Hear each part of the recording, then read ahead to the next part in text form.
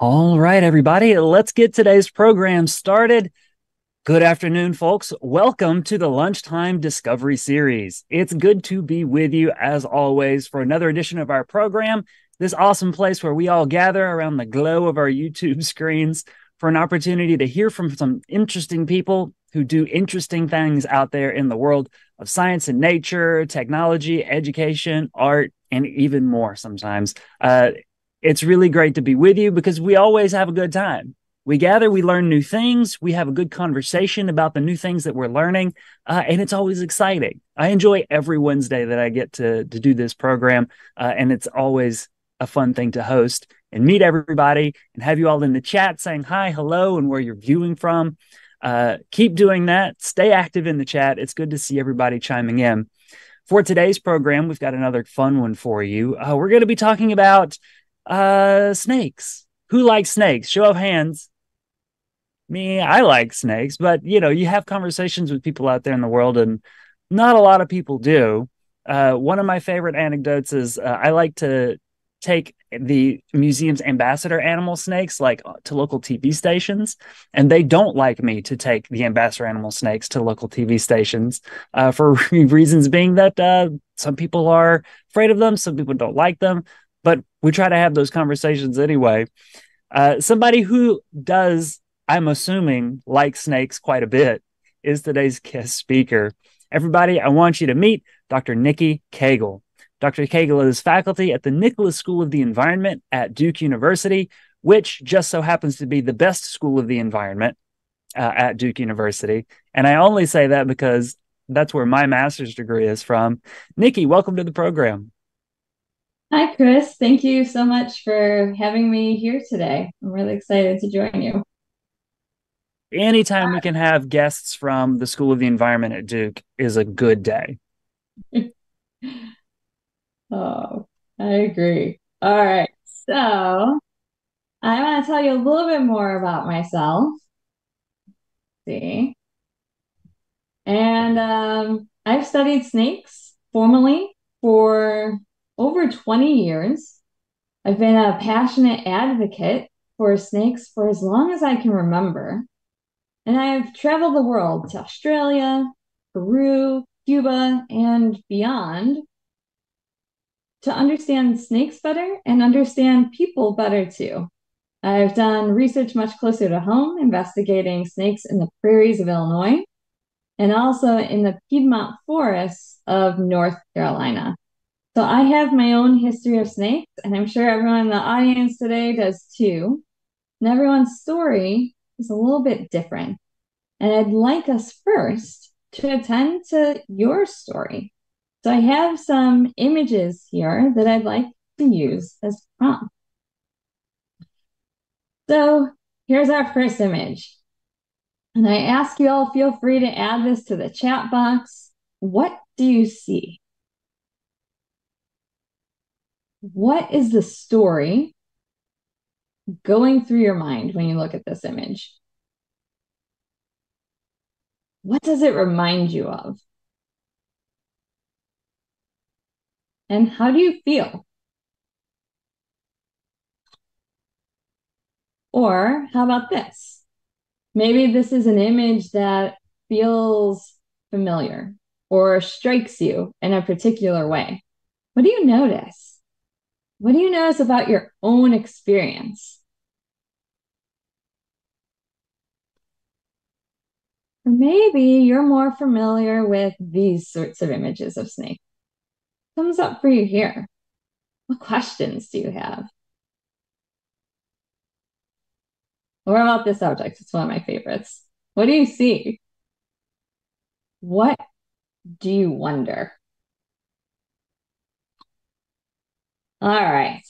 So we all have our own relationships to snakes, and we're going to explore that a little bit more. Some of us have been inundated with negative images. Some have positive associations. Some have negative experiences with snakes, and others have positive experiences with snakes. Our history with snakes impacts who we are, impacts conservation efforts too.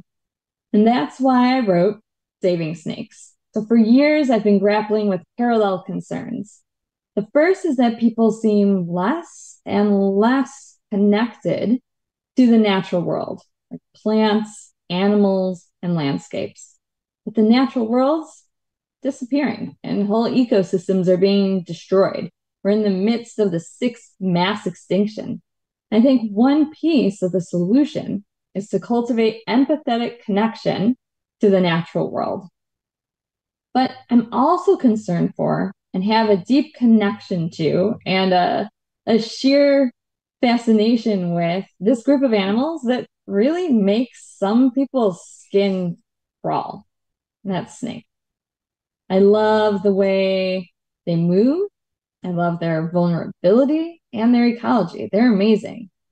And yet, despite how incredible they are, and I mean, these creatures can really do some fascinating things. They can unhinge their jaws. They essentially have two penises instead of one. They're so cool.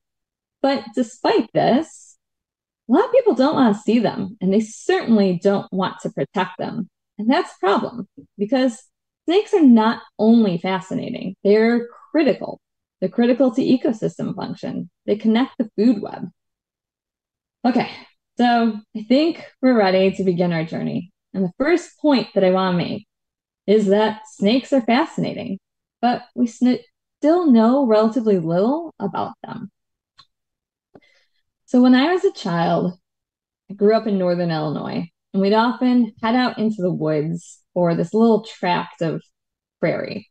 And a clear memory for me is walking through an old field with my dad and lifting up half-rotten plywood boards and peering beneath them. And there's just this tremendous sense of adventure and excitement. What would be underneath? So we'd lift one board and look beneath it, and then nothing. And we'd lift another board that was scattered somewhere in this like old half acre, nothing. And then we'd lift a board and find it, a beautiful snake decked out in black and yellow stripes, a garter snake. So for me, that moment of curiosity led to another and another. Will there be a snake under the next board? What do snakes do under there?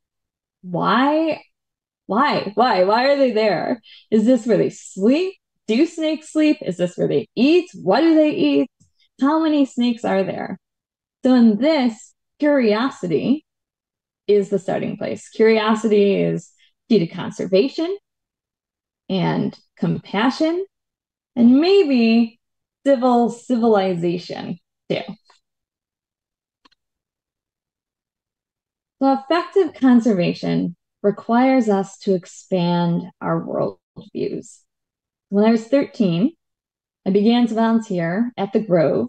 It's a nature center in northern Illinois, like literally kind of across the street from the neighborhood I grew up in. And I would clean tanks and feed salamanders and snakes and talk to visitors. And it was wonderful. It was a wonderful place to volunteer. And in high school, I even got a proper job as a naturalist at the Grove. And during my downtime, I'd often sit in front of this large glass tank full of water snakes. And the water snake tank stretched from floor to ceiling. The bottom half of the tank was filled with fish and it included minnows, and the water snakes could hunt for the minnows in there. And then the top had a platform that was propped up with a tangle of branches, and the water snakes would sit on those branches and bask. So if you don't mind, I'm going to read a little excerpt from my book because I want to explain this better, to explain me at 15. I fell in love with the physical form of those snakes. At first, I was rapt over the array of colors present in just a few species: crimson bellies, copper backs, brown bodies, and black bands. Then I noticed the patterns: a single swath of pure color, thick stripes at regular intervals, like the shadows cast on the ground in front of a picket fence, or a complex patchwork of squared splotches connected by slender, jagged lines. making delicate diamonds outlined in black, extending from the snake's plain tan neck to the tip of its pointed tail. Then I watched how their bodies contracted in tension, released at rest, how minute movements propelled them down into the water or lively across its surface, how simple pulses pushed them forward along a thin branch and let them balance perfectly in the light. Sometimes I would bring a notebook and write. In August, when I was 15, I overflowed with admiration and envy for these creatures, writing, as I watch them, I see the qualities they have that I wish for me, graceful and elegant with every contraction of their powerful muscles. They glide through the water with a superior air. They don't make a sound, but their presence is felt. Powerful in having the ability to bring human fear to the surface with one simple move to strike. They resemble well-respected royalty walking through a room with their heads held high and movements sculpted by grace. Yellow-bellied water snakes, evoking ancient Greek statues. Their form is simple, lines fluid, but their facade is stoic. This simplicity is powerful. It wasn't the only one inspired by the graceful lines of snake. Works of art from around the world abound with images of these creatures, redolent with symbolism and beauty. All right, so at that moment, I'm 15, and my worldview has just expanded, right? I could see these elegant forms. I could start to see these connections to art and history. And those connections meant more love, more care, and down the line, more conservation for these animals. But expanding our worldview requires effort. We must actively cultivate reverence and recognition of beauty to help us move beyond fear. So I want to read a little bit more about what happened at this nature center. And this is a picture from the nature center as it looked at the time that I was there. And this happened one time while I was sitting watching those water snakes at the tank. So one day, a woman was entering the nature center. She was tall and big boned, but struggled to pull open the heavy wooden doors. She stepped over the threshold. Her gaze rose over the low fossil-lined turtle enclosure, past the flighty kestrels, and landed on my beloved water snake. She screamed and then panically repeated, "Oh no, oh no," as she backed out the door. The woman was so terrified of snakes that she refused to re-enter the building. I was perplexed by her reaction and felt rejected by the disgust she showed for the snakes I love. Yet, research suggests that this fear of snakes isn't uncommon. In fact, some studies suggest that fear of snakes and spiders is innate, harkening back to our days in the trees as petite primates. Children as young as 5 months old have different reactions to images of snakes and spiders than to those of, say, flowers. Animals elicit more severe phobias in a relatively large segment of the population. Full 5.5% of people have snake phobias. Oh man, that's depressing. To me, as a snake lover, this is hard to swallow. So what do we do? Well, research indicates that we can and should intervene, especially when children are young.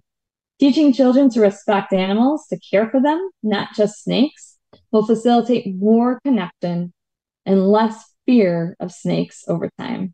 We can also model care and reverence for snakes when we do interact with them. So danger doesn't have to mean destruction, and fear doesn't have to mean hatred. So I want to tell you a story. This is paraphrased from the book. So in 1998, there was a 21-year-old American and his father, and they took a trip to Peru. And what started out as this like kind of typical organized tour up the tributaries of the Amazon soon became a kind of herping adventure that included like a legit bona fide herpetologist from the Texas Zoo. So the tour started in Nauta. This is a common launching point to explore the headwaters of the Amazon, particularly the Nauta Caño, the Nahuatl, and Tigre rivers. And so I just want you to want to paint a picture a little bit. Like, just imagine this town, right? Like, it's got a dock, there's a steep, muddy bank. The dock is really like just these 20 squared off logs held in place by a thick wooden stake, and boats of all kind are coming up to it, right? You've got these ones with these long thatched roofs. You've got some canoes filled with fish, but you've also got speedboats too. It's just lots of different things happening here.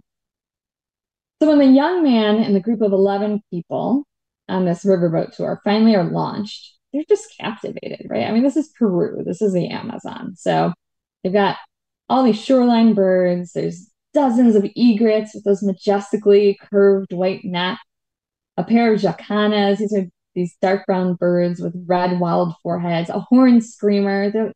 They like sit in the trees, but they're really heavy bodied and they're known for these kind of echoing screams. And the trip progresses and the boat stops at these isolated preserves along the riverbank. And the group is taking short hikes. So the herpetologist is pointing out iguanas that are stretched on branches high in the trees.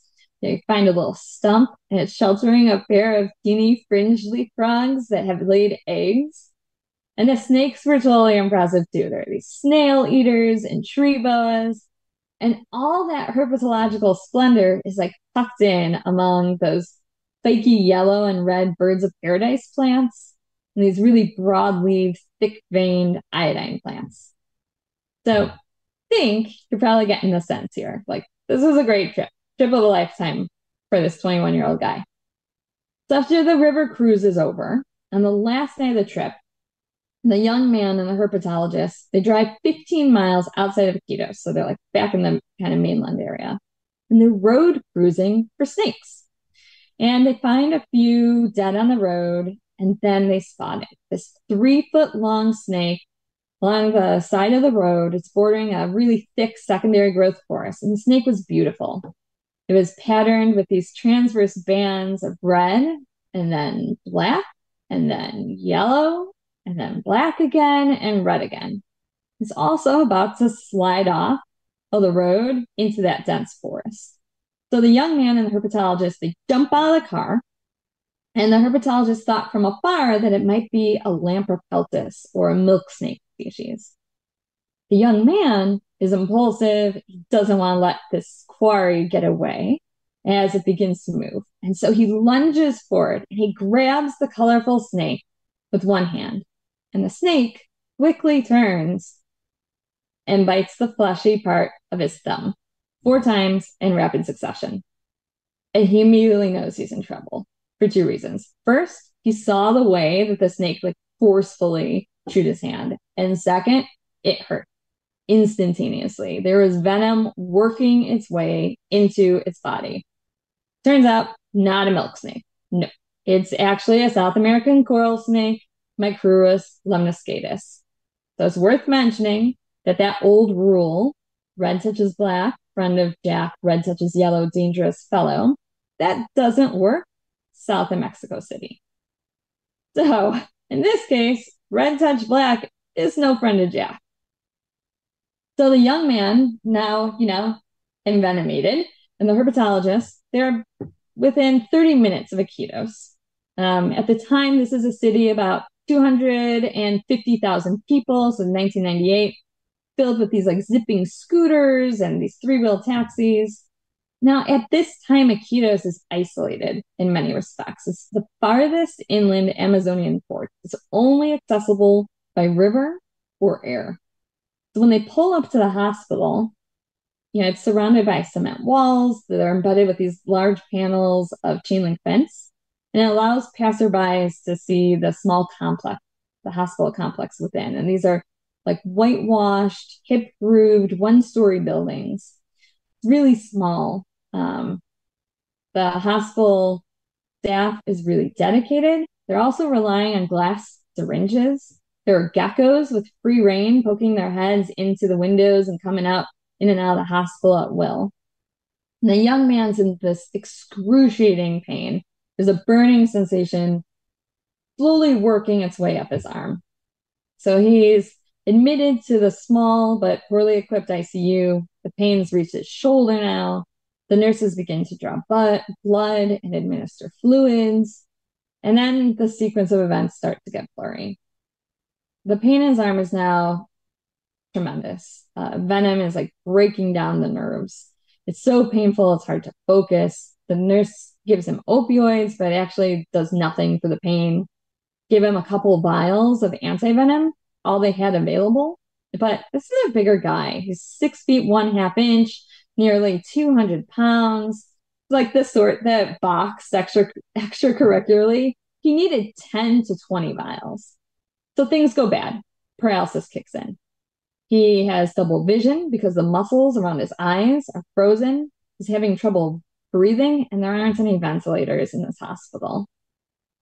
He didn't sleep for 2 days. And when he finally did, his dreams were all red-hued, and they're just filled with this sense of fear and evil. But slowly, after many nights, the dreams became less terrifying. He made friends with the geckos on the wall. He even began to eat some mushy foods. He began to recover.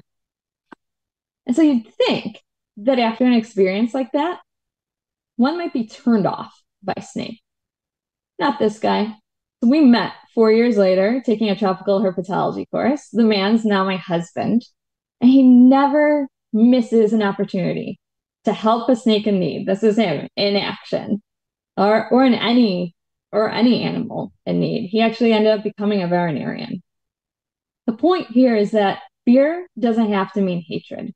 It can stimulate curiosity and cultivate deep respect if we let it. So we can and should model that respect, but that's not always something that herpetologists have done well. So I want to tell you another story. This one's a bit longer, but I think it gets to the heart of my message, illustrating a couple of major themes. First is that snakes, fascinating, but we only have a very basic knowledge of them.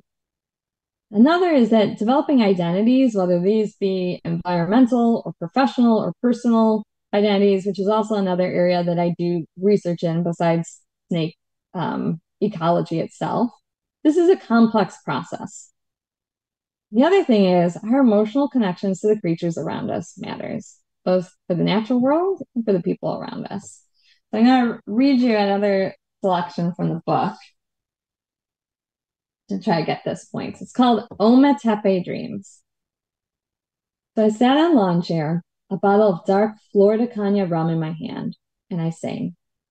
I sang a song that was not my own and would never be my own, but I didn't know it yet. Deep and throaty, the words burst forth over Lake Nicaragua. I sang about the sky, the stars. I was praying or wishing or daydreaming. There was a boy and a dove in a plastic bag. Only the lyric, thick with desire, and the black depths of rum and the nighttime lake existed.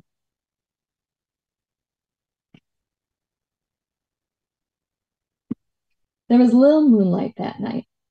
The inky lake was hiding its many mysteries, some pouring in from 40 different rivers, some trapped when a volcanic eruption closed the lake off from the ocean. Cryptic creatures lurked within the dark waters. Bull shakes cruising warm, shallow depths for bony fish and stingrays. Swordfish rising silently to the surface at night in search of smaller fish.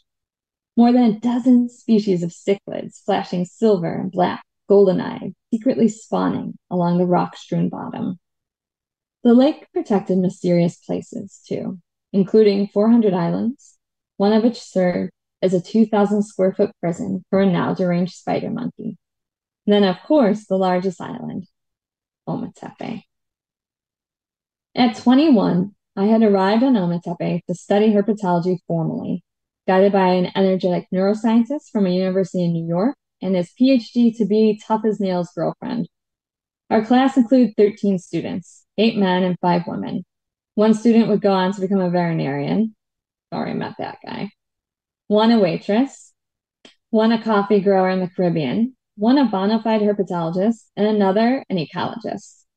We were bound by a desire to see the world, pursue higher education, and, at a minimum, assuage some curiosity about reptiles and amphibians, aka herp.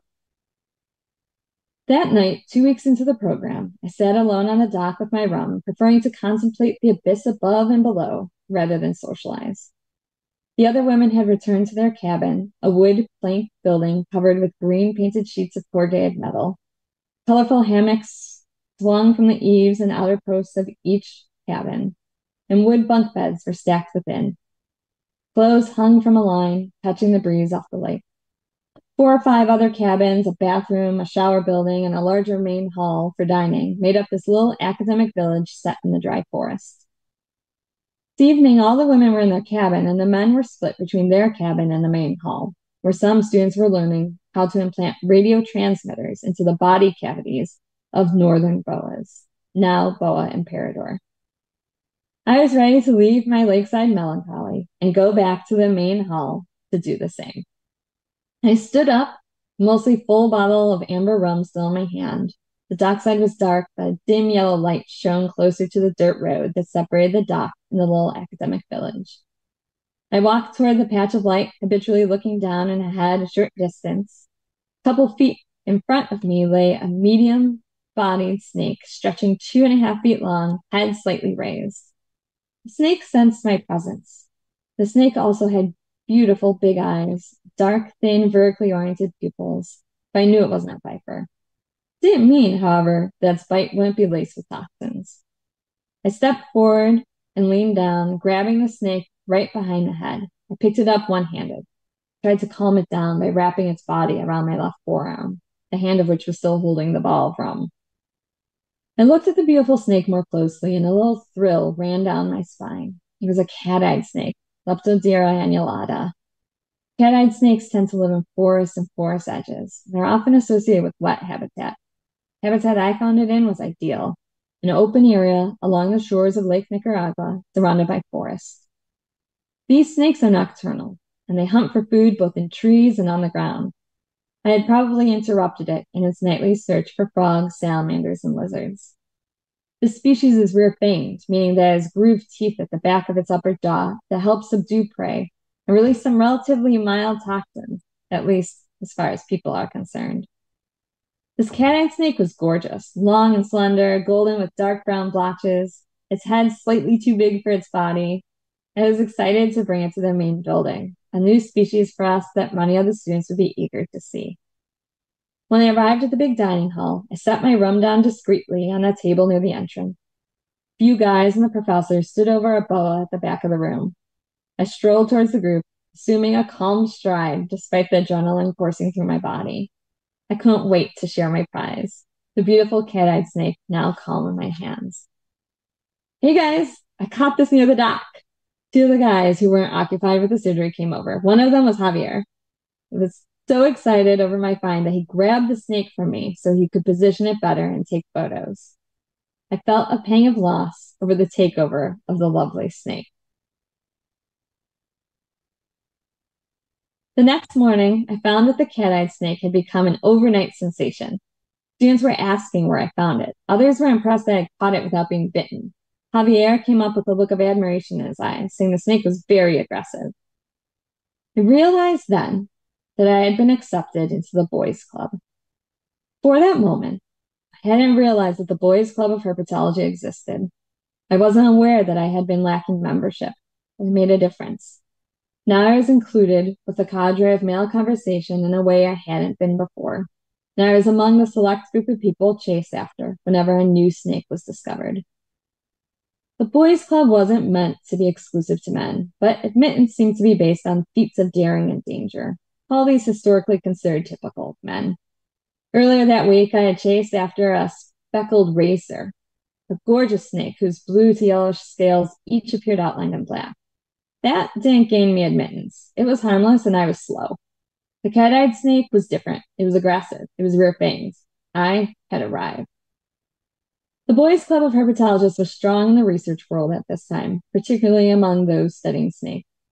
In the early 2000s, scientific papers on snakes authored by women hovered between 10 and 15%. Today, that figure is closer to 35%. A lot has changed in 20 years, and now many of my male peers work closely with women and other underrepresented groups to create a more inclusive field. Still, among some herpetologists, there's a sense that you're not a real herper unless you're diving after venomous snakes or making otherwise docile ophidians perform and strike. This mentality is particularly evident in cable television programs. I call it the Steve Irwin effect. And in Nicaragua, I was about to see it firsthand. The work we were doing on the northern boas was slowly advancing our knowledge of snake natural history. In 2001, not many studies had been done that could accurately track the movements of snakes. At the time, automatic data loggers that periodically transmitted an animal's GPS coordinates weren't readily available to scientists. Instead, herpetologists were just beginning to answer the question, where do snakes go with radio transmitters?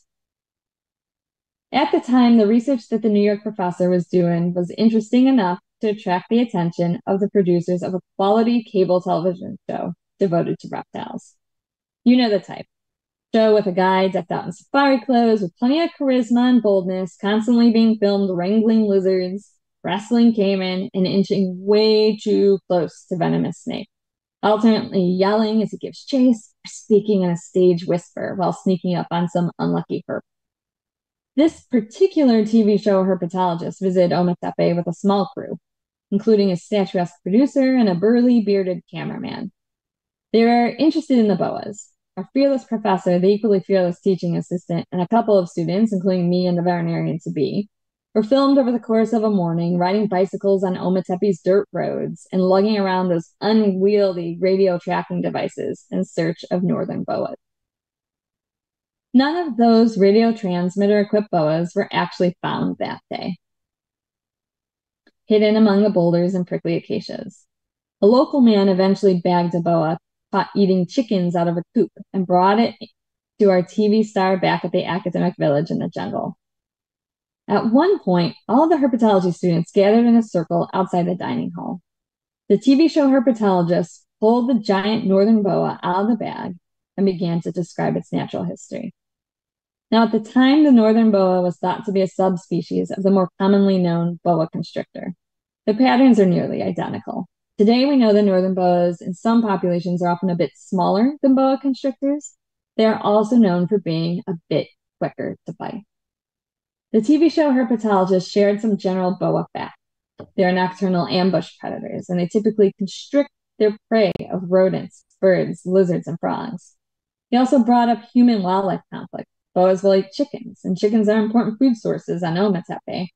In fact, this is one way that snakes were captured for the study. Even Rodolfo would get snakes that way, like the one that we were circled around. They had been caught eating chickens. Rather than killing it, as might typically happen, these snakes were brought to the biological research station, implanted with transmitters, and released. Through all this explanation, the impressively muscled boa constrictor had been calm. But it was time to add that sense of spectacle. The TV show herpetologist started to manhandle the impressive boa, stretching her out along the ground, pulling her back by the tail. The boa was surrounded, encircled by predators. She lunged, striking at movements made by the students in the circle. One strike made contact with the bottom of someone's hard-soled boot. The thud was sickening. The manhandling continued. At this point, I left the circle, disgusted by the humiliation of such a proud, impressive boa, and disturbed by human beings' capacities to tease and poke and prod creatures with no voice. This was the first time that the shadow side of herpetology made itself known to me. Since then, I've seen many herpers showing off their supposed fearlessness and bravery by catching snakes that didn't need to be caught and harassing snakes that didn't need to be harassed. While I've caught hundreds of snakes myself, mostly for research to inform snake conservation and protection, I generally operate by the golden rule: do unto others, including snakes, as you would have them do unto you. I don't like to be bothered, harassed to the point of striking out, grabbed, or manhandled for others' pleasure. I particularly don't like to be seized by the big hands of potential predators at the risk of having one of my delicate ribs crushed and pushed into my lung, or having my spine broken by the heavy pressure of a foot trying to stop me from fleeing, or being paralyzed by a careless drop after I've bitten someone in fear. There's a cautionary principle at work with this empathetic stance, a belief that snakes feel. We don't really know what snakes think or feel. That being said, some researchers believe that reptiles do demonstrate basic emotions, including fear, aggression, and perhaps even pleasure. In lizards and turtles in particular, researchers have started to test for basic emotions, but snakes generally aren't included in these studies. In fact, animal welfare organizations in England work together to conduct an initial literature review of scientific evidence for reptile sentience. They conclude that it is well established that the behavior of reptiles can indicate their physical health. For example, ball pythons often delay feeding when they're stressed or injured. Beyond that, the researchers point strongly to the need for more studies. Animal sentience research is an emergent field, especially for reptile taxa. Since we can't effectively communicate with snakes, or perhaps any other animal, we should play it safe, assuming they are at least sentient, assuming that fear and pain are just as scary and hurtful for snakes as they are for us. This isn't easy, though. People just don't see reptiles as being similar to us, and in general, we don't bond with our reptile pets as strongly as with mammalian pets. My experience on Ometepe taught me much about herpetology, not as a scientific discipline, but as a social construct. I grew into awareness of the strong, aggressive undercurrents of the social structure, of reckless rites of passage, and of childlike disregard for snakes and the way they experience the world. Okay, there's a lot in there, and I want to bring us back for a second and remind ourselves, why do we care? Why should we care? So let's remember first, snakes are disappearing. For snakes, the world can be a really scary place. Around the globe, researchers have been documenting declines in snake species.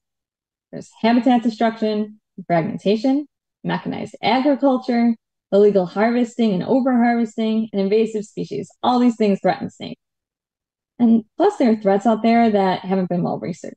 How might climate change affect snake populations? How does the increase in mammalian mesopredators like raccoons and domestic cats affect remaining snake populations?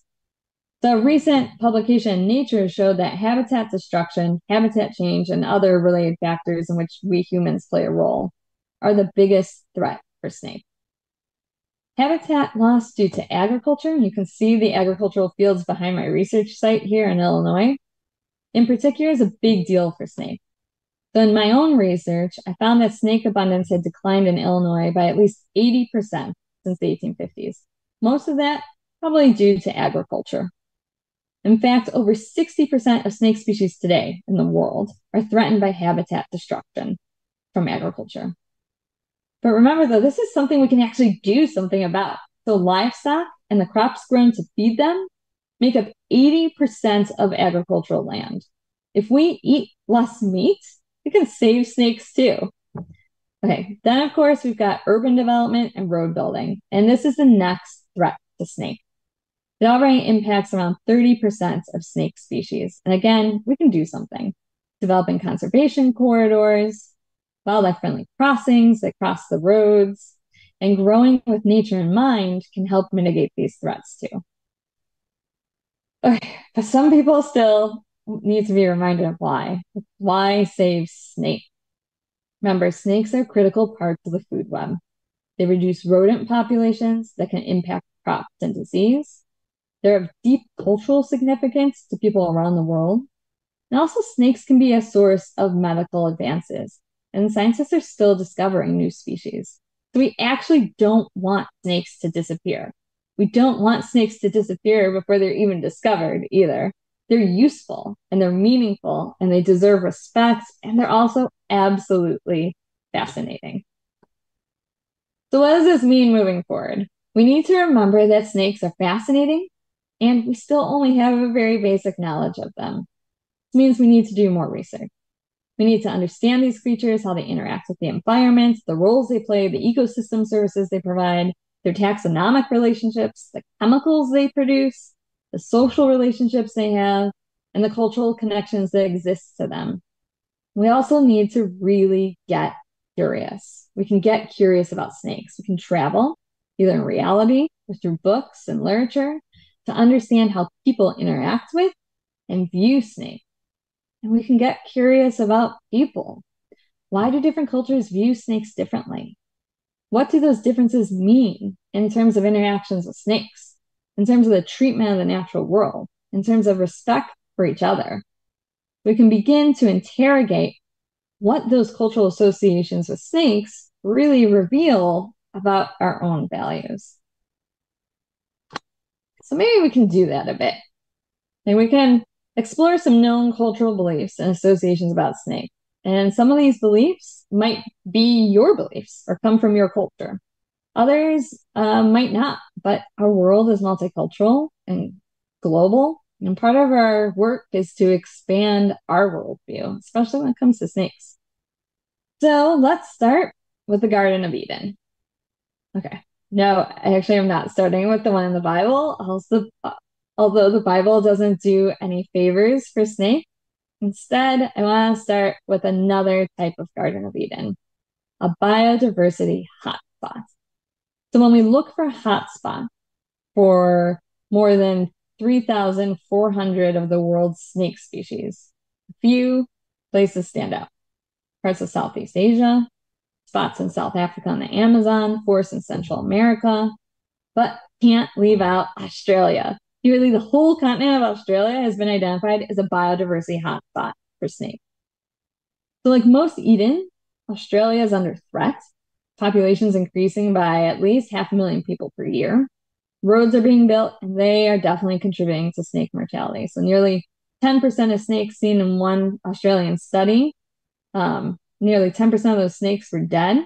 And you could think about this like Australia is a place with road trains. It has those like high speed semi trucks that are pulling 3 or 4 trailers. They stretch 175 feet long. They're cruising at speeds of over 100 kilometers an hour. These are massive trucks. They are the feeding tubes of rural Australia. They're also killer for snakes. But Australia, and it's got about 172-ish snake species. It has 3 major strengths when it comes to snake conservation, in my opinion. The first is Richard Shine. This is Australia's very own snake champion who's written a masterpiece of a natural history book on Australian snakes, published articles shedding light on threats to snake persistence, things like commercial exploitation for food and skins, bounties and roundups, pesticides and chemical contamination, and also habitat loss. But actually, I want to share something that Richard Shine once said. He said, and this is a quote, that being interested in snakes is like supporting a football team that loses almost every game. You are part of a small but enthusiastic minority while everyone else thinks you're crazy. You only have 2 options open: abandon the unpopular cause or try to persuade everyone else to re-examine their attitude. Shine chose the latter. So a second strength is a sense of humor and a sense of caring. There was a news story published several years ago by a number of Australian news outlets about an amethystine python. This is Australia's longest snake species. What you can see here in the picture. It had eaten a little girl's fluffy white and blue stuffed animal cow. So the snake had surgery. The stuffy was freed, and the snake was too. What I love so much about this coverage, well, one was it was kind of fun. Like they called snakes danger noodles, and they had mentioned that, like there's too much to swallow. That was just hilarious to me. But I also love the empathy. The family who saw the snake eat the toy was worried about the snake. They kept an eye on it, and they made sure that it got help and that it was released after surgery. So the toy went to toy cow heaven, but the snake, it went back into the wild.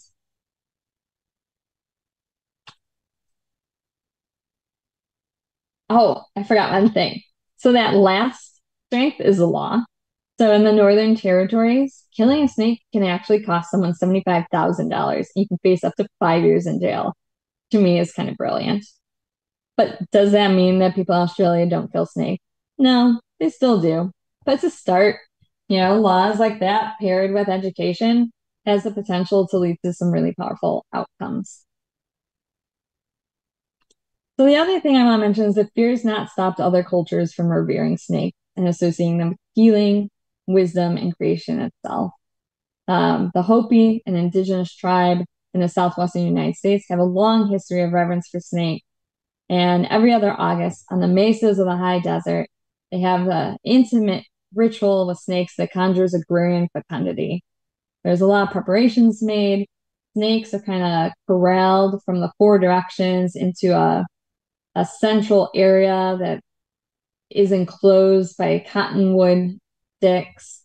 Snakes are purified by a snake priest using specially prepared water, and songs are sung to the snakes on this last night before the final snake dance until Orion rises in the east.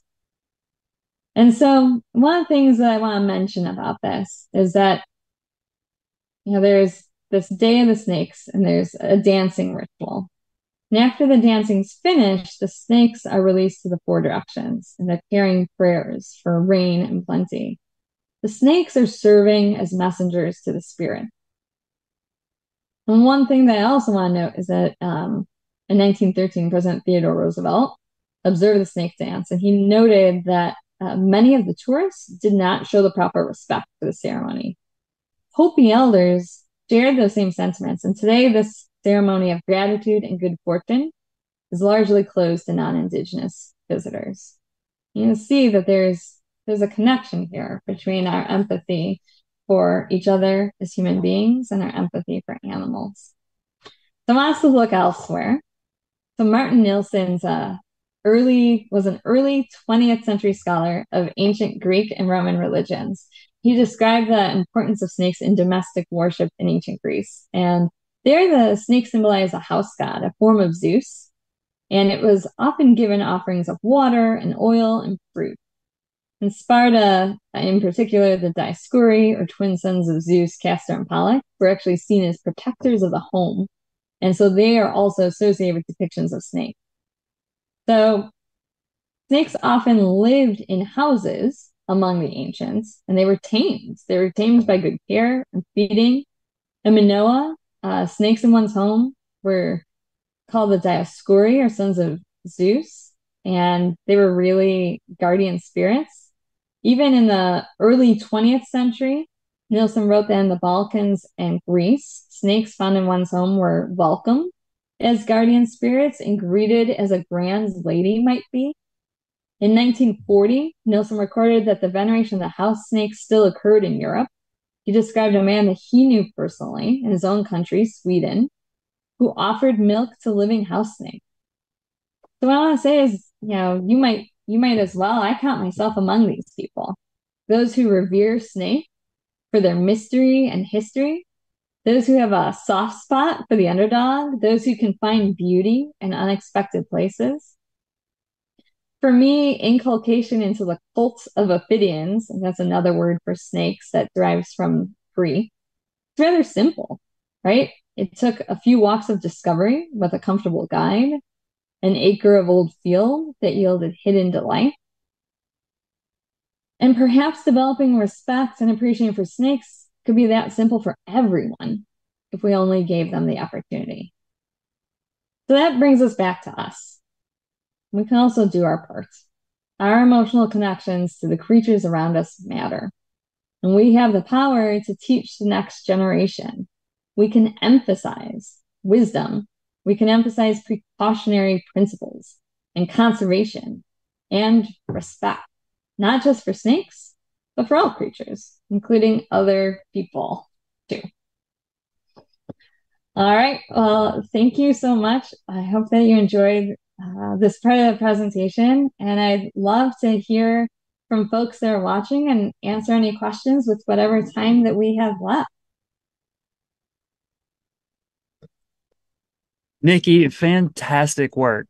Thank you so much for sharing your book and your stories with us today. Just everybody can drop little clapping hands emojis in the chat for you, because that was absolutely lovely. So viewers, let me remind you, drop your appreciations, but also drop your comments and questions, because I'm going to turn to you in just a moment to see what y'all are thinking about. Nikki, early in the presentation, you showed us some pictures of screenshots from movies and stuff like that, and we're asking about people's associations with them. And I thought I'd share a few of the things that came in. The first one that I see that came in Was okay. So Phil had a funny one. So the picture of the man holding the snake and like screaming at it. Uh, Phil wrote that envisioned primal fear of snakes, but also that that person was not too scared to touch the snake. I thought that was kind of funny. Uh, and then, of course, lunchtime discovery That's wonderful. viewers are, our audience is a lot of nature lovers in here. And so we had some people trying to like identify the snake species in the images. And so Jess wrote that it reminded I them love that, it. right? So Jess wrote, it reminds me that rat snakes aren't dangerous and Hollywood is hopeless.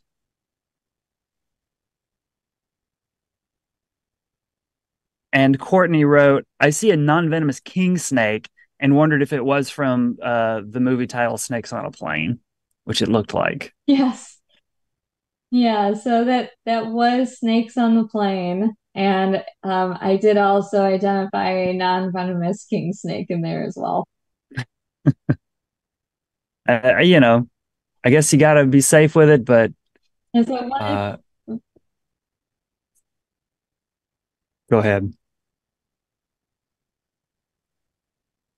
Well, one of the things that makes me think about is how snakes are still depicted, right? To this day in media, right? You've got movies like Snakes on the Plane, even thinking back to Indiana Jones, right? So why has it got to be snakes? There is something still very active in the modern imagination around the associations of snakes and fear.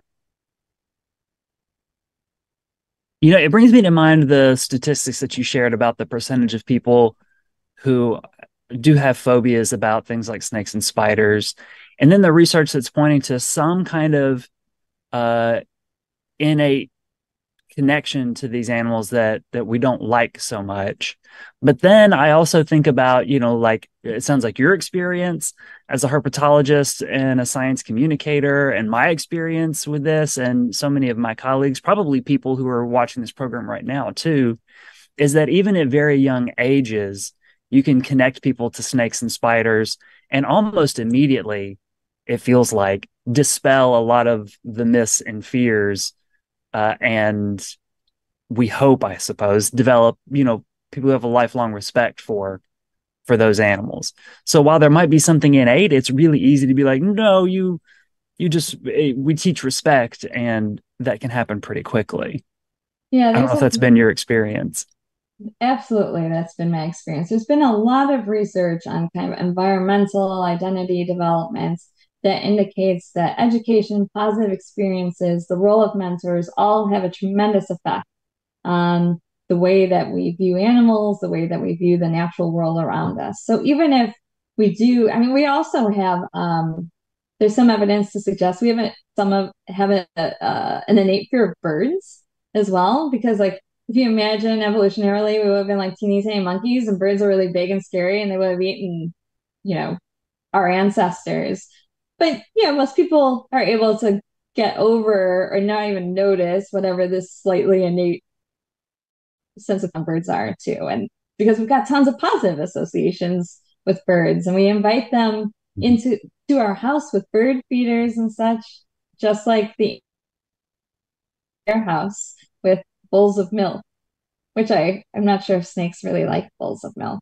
I don't know. It's a sweet gesture nonetheless, I suppose, whether they drink it or not. And it kind of gets to a question that Michael in the chat was asking too, uh, about the distinctions between stimulating curiosity about snakes, but also not sensationalizing their habits and what they do. Could you say that again? Stimulating. Michael wrote, stimulating curiosity about snakes without sensationalizing their habits and actions. Uh, I think this is a real tension, right? I think one way that we can avoid the sensationalization is to not use the fear-based imagery. So in a lot of TV shows, constantly have these images of snakes like biting, lunging, right? or people like grabbing snakes and being rough with snakes. To me, that doesn't really serve any educational function, but it does serve to sensationalize. Korean connection is something a little bit different, right? Tends to be a little gentler, a little bit slower, tends to involve more fat, tends to involve experiences too, like personal experiences that you might go to the museum and have the opportunity to see a snake in person or maybe even touch it. Yeah, absolutely. All right, more for you here. Um, John wants to know if you found rural Nicaraguans had similar or different attitudes towards snakes than people here in North Carolina, for example. Oh, that's a great question. I think in my experience, rural Mhm. Nicaraguans had less um, fear and reactivity towards snakes, which is interesting because they have a lot more dangerous species there. There are regions of the world where snakes are quite dangerous, and there is a lot of kind of healthcare implications about because there are so many venomous snakes around. Um, but it also didn't mean that they were inviting snakes into their house. So I think in these two places, North Carolina and Nicaragua, um, I maybe found attitudes to be more similar than they are different.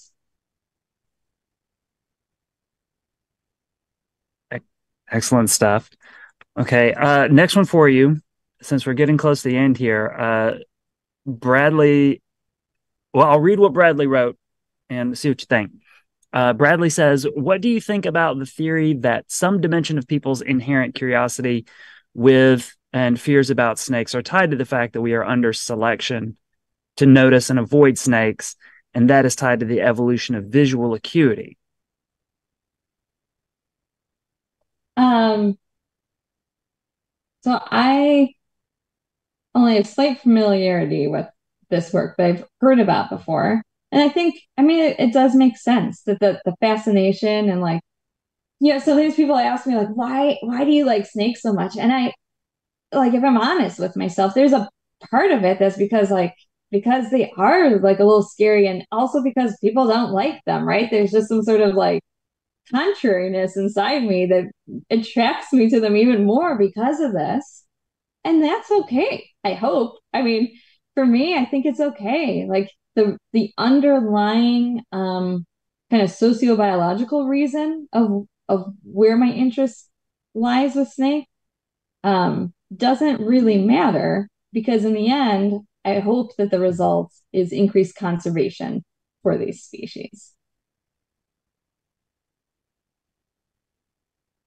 Excellent. I think that was a good answer. Bradley can let us know what he thinks about that one too in the chat. Uh, well, Nikki, a bunch of folks were dropping their appreciations for you. Last question, of course, what's your favorite species of snake? Oh, it's the fox snake. 100% the fox snake. It's like, it's so beautiful. Fox. They're in the central part of the United States, including in Illinois, which is where I grew up. They are brown with these like chocolatey covered splotches.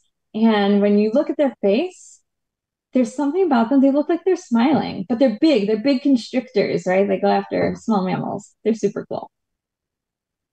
I've never heard of a fox snake, but I'm gonna have to go look one up now for sure. Take a look at them.